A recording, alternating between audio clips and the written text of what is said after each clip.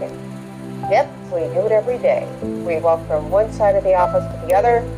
We walk to the mailbox. We take out the trash. We go up and down stairs. Our legs take us everywhere. But when was the last time you really thought about the power of walking, its true benefits? Well, today I'm going to give you 6. Number 1, it's great exercise. The American College of Sports Medicine recommends that we exercise at a moderate intensity level for at least 2.5 hours weekly. Walking is a great way to accomplish this goal.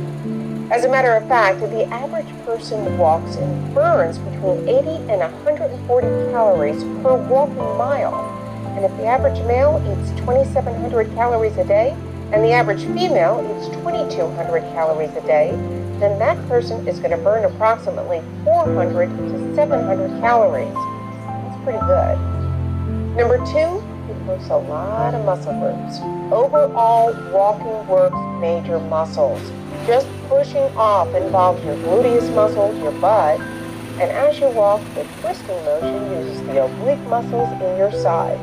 Walking is also great for certain back issues, specifically strengthening lower back muscles. And let's not forget the quadriceps, the hamstrings, and calf muscles, all of which benefit from the constant motion. Finally, since there's your arms, which helps maintain speed, you also get the opportunity to work your arms.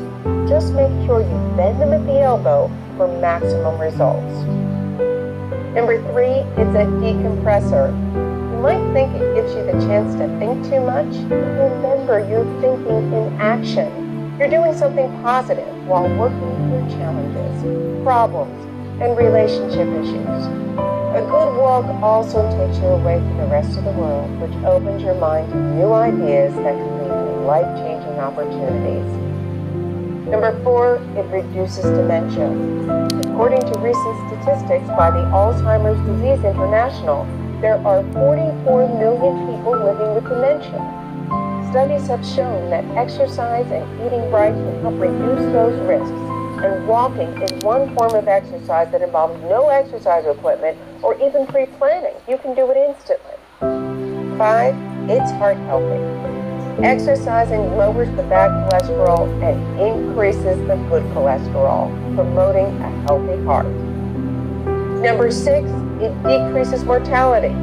A study performed by the National Walkers Health Study of recreational walkers identified that those who walk fastest have lower death rate.